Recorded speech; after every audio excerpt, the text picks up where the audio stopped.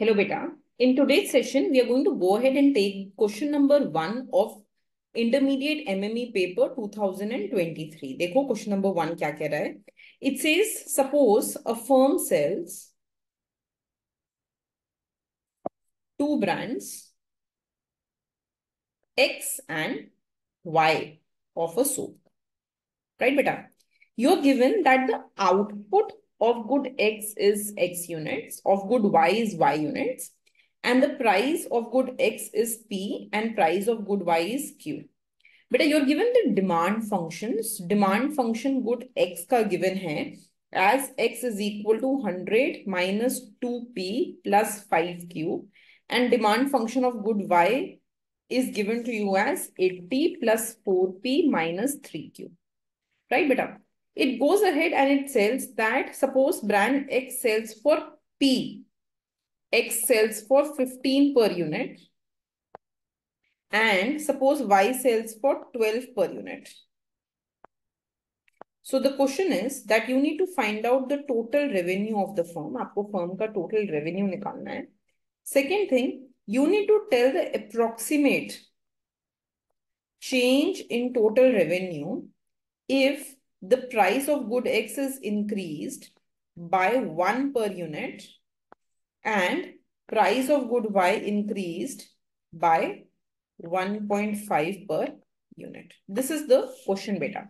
So this is the entire question of 2023. Question number 1A. एक brand है, एक firm है, दो ब्रांड सेल कर रहा है, good x and good Y. जब हम गुड एक्स की बात करते हैं तो उसका डिमांड फंक्शन हमें दिया हुआ है. This demand function is given to us as 100 minus P plus 6 plus 5Q. और गुड वाई का डिमांड फंक्शन गिवन है हमें 80 प्लस 4P माइनस 3Q. और आपको ये बताना है कि फर्म का टोटल रेवेन्यू कितना होगा और टोटल रेवेन्यू इनिशियल रेवेन्यू के कंपैरिजन में कैसे चेंज होगा जब price of good x increase होता है और प्राइस ऑफ गुड वाई भी इंक्रीज होता है. बेटा take a moment, try to solve this question yourself, then I will do it. सबसे पहले हम बहुत बेसिक काम करेंगे. We will go ahead and find the total revenue of the firm.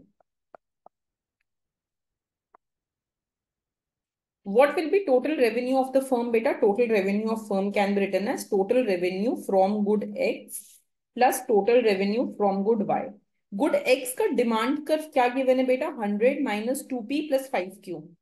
100 minus 2P plus 5Q. अच्छा, एक step बीच में लिख लो. Total revenue of good X will be price of good X into quantity of good X.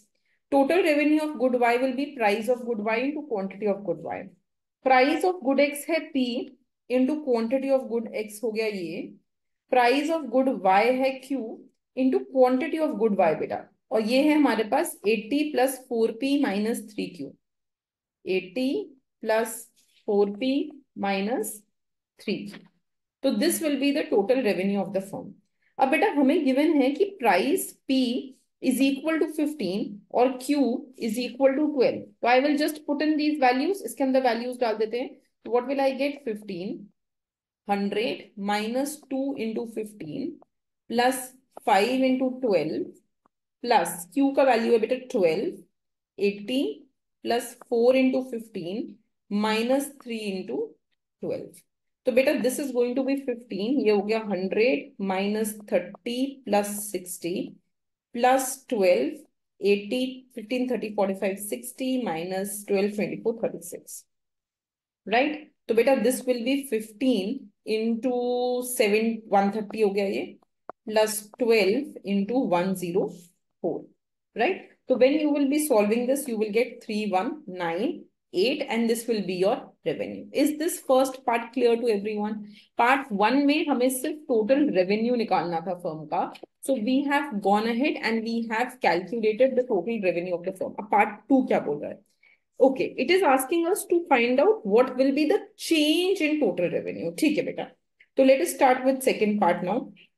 तो अब हम क्या कर सकते हैं ना, because I need to find the change in total revenue, how total revenue is changing. तो पहले मैं ये total revenue function को दोबारा बना के लिख रही हूँ. So this was my total revenue function. बेटा अब हम ये values नहीं डालेंगे. I will just open this up. तो ये हो जाएगा 100P minus 2P square plus 5p into Q plus 80q। अच्छा, यहाँ पे because I have just written short form में क्वेश्चन लिखा है, तो it is saying find approximate change in total revenue and compare it with actual change. तो बेटा approximate change कब निकलता है?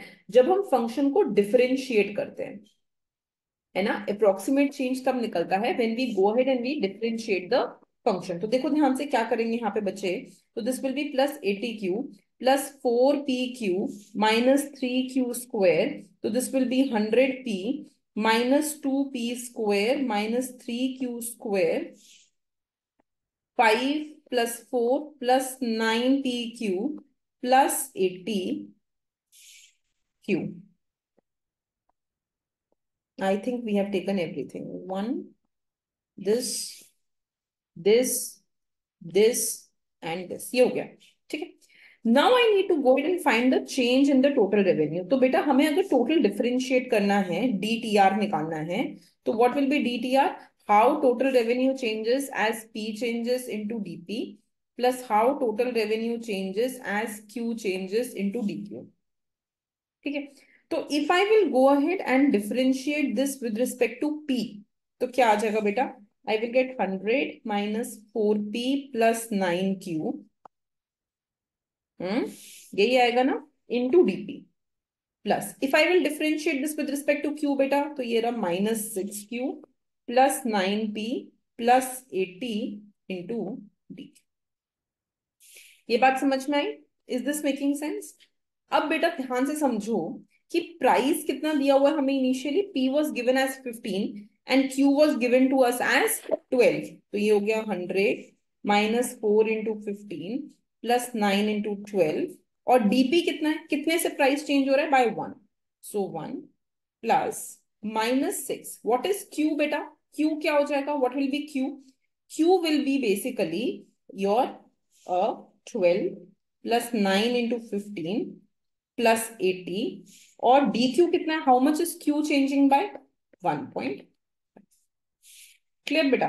तो when you will go ahead and you will solve this, 100 minus 15 60 plus 108 into 1 plus बेटा this will be 15 9s are 135 plus 80 minus 12 6 are 72 into 1.5। तो जब इसे सॉल्व करोगे ना, यू विल गेट 362.5 अप्रोक्सीमेटली। तो this is an approximate change. Why this is an approximate बेटा? क्यों इसको हम एक अप्रोक्सीमेट चेंज बोल रहे हैं? We are calling this as an approximate change because ये जो चेंज की हम बात कर रहे हैं, this is through the method of differentiation. अब हमें अगर सपोज कंपेयर करना है विद द एक्चुअल चेंज,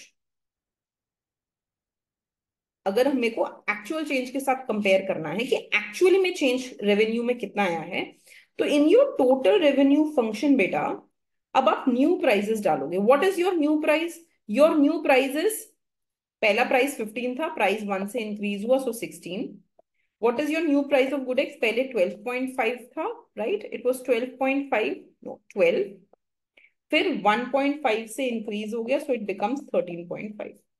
तो अब अगर मैं वापस अपने टोटल रेवेन्यू फंक्शन पर जाती हूँ, if I just go back to my original total revenue function जो ये है, और मैं पी की जगह, क्योंकि मेरे को टोटल रेवेन्यू निकालना है, और अब टोटल रेवेन्यू में प्राइस कितना है बेटा? 16, और दूसरे का प्राइस कितना है बेटा? 13.5। तो if I will just put those values, what will I get? 16, 100 minus 2 into 16 plus 5 into 13.5 plus 13.5, 80 plus 4 into 16 minus 3 into 13.5। तो when you will go ahead and you will solve this ना, यहां पे आपका new revenue आ जाएगा 3565.25। तो जब price 15 था, when price was 15 इस गुड एक्स का एंड इसका 12 था, your total revenue it was coming out as 3625। It was coming out as 1 second, कितना आ रहा था? Sorry, it was coming out as 3198, है ना। तो when our price was 15 and दूसरे का प्राइस वाज 12, टोटल रेवेन्यू आ रहा था 3198। और now when my price is 16 and Q दूसरे का price is 13.5, total revenue is coming out as 3565.25. So what is the change in total revenue beta? 3565.25 minus 3198. So it will come out as 367.25. This is the actual change, क्योंकि हमने पहले के prices डाले तो total revenue इतना आया, हमने new prices डाले तो टोटल रेवेन्यू इतना है. तो this is the actual change in total revenue. But if you go ahead and look here, this is the approximate change in total revenue. तो जब हमने डिफरेंशिएशन के मेथड से किया, we got an approximate change in total revenue of 362.5, but actually speaking it is changing by 367.25. That's the difference, right? So this is a complete question on your differentiation of several variables. Okay, beta, thank you.